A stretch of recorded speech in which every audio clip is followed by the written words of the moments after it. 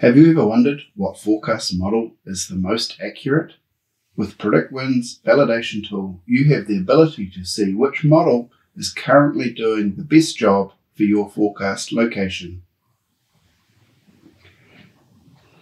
The validation tool compares each model's predictions relative to a real-time wind observation near your forecast location. We can view the validation data in two formats, tables or graphs. In this tutorial, we will cover tables. From the main menu, click on Validation. First, we see the tables format. 1 day means we are seeing the average error for day 1 of the past week's or past month's forecasts. We have the wind speed table and the wind direction table for each period.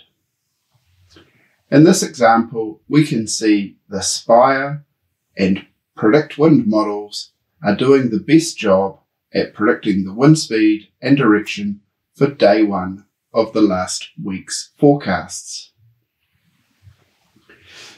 Further down the page on the map, we can see the observation location that the comparison data is sourced from. When we click on 7 day, we get the average error for all 7 days of the forecast.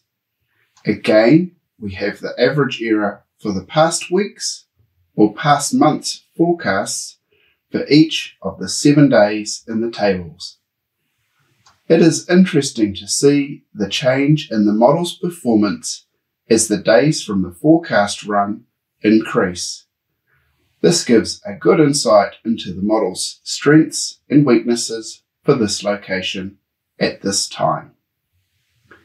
In this example, we can see the ECMWF performs well, especially in days 4 to 7 compared to some of the other models. The data in the validation tool is updated each day.